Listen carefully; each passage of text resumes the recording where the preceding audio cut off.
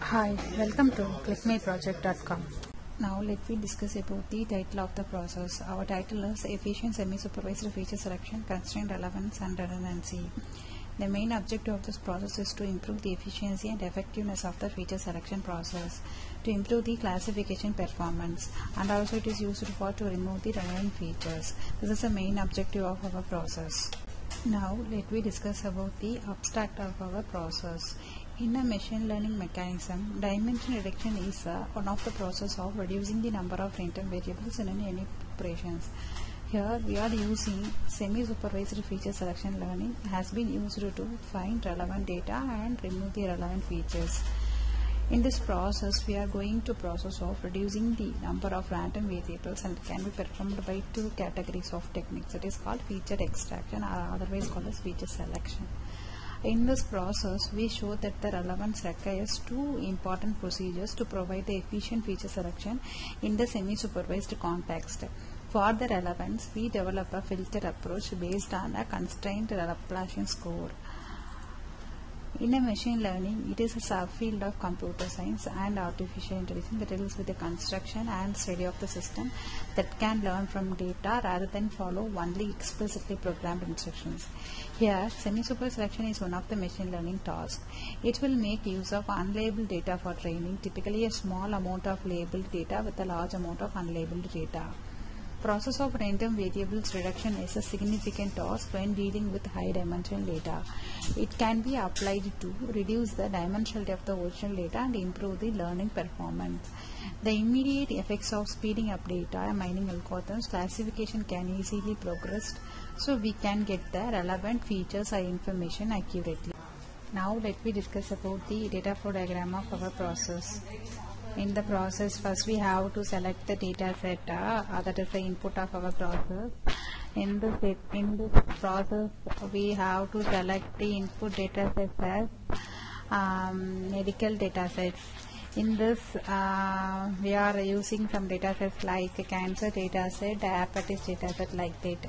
So after we select the data set, insert the data set into the database, we have to select the constraints in the data set. After we select the constraints, based upon the constraints, we have to split the data set into the subsets. After that, we have to analyze the relevance value by using some similarity calculation, by using some correlation coefficient values, by using some Laplacian scores in our base paper. So after we analyze the relevance value, we have to eliminate the irrelevant values based on the computer scored value in the data set. After we eliminate the irrelevant features, we have to analyze the relevant values. If there is any relevant value, means we have to eliminate the relevant features. After that, we have to predict the exact features in the subset as the and we have to predict the what are the data in the clusters in the and predict the exact features in the data set. Now let me discuss about the demo of our process. First we have to run home.java. So title is efficient semi-supervised feature selection, constraint relevance and redundancy. Then we here we have to select the data set of our process. So my data set location is in this one, my student details, my student, in that I have a data set for our process.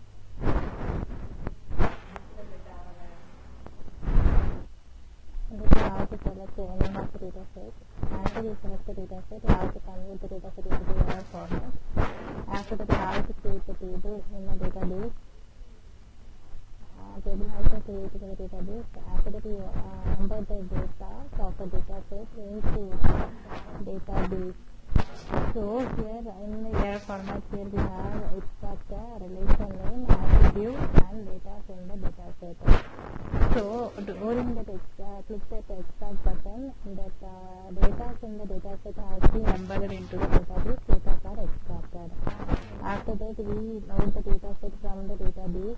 Then classify the data set based on the class labels in the data set. Then again click extract button. In there to have the attributes, and here we are calculating the standardization for every attribute in the data set. Click next button. Here we are calculating the entropy values, condition entropy values, and gain values. After that, here we are calculating the relevance value. Here we are calculating the AR relevant value.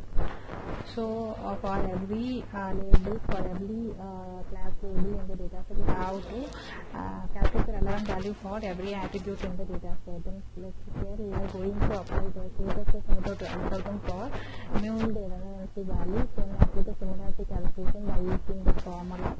Then calculate the tree. Here we are showing the class labels. Then eliminate the edges for removing the relevancies. Then click next. Here we are based on the cluster code, we have the age cluster based upon the capability of the function display. So here we are evaluating the performance of the effective attributes and non-effective attributes and the features and accuracy of existing system and proposed system. This is a complete demo of our process. Thank you for watching.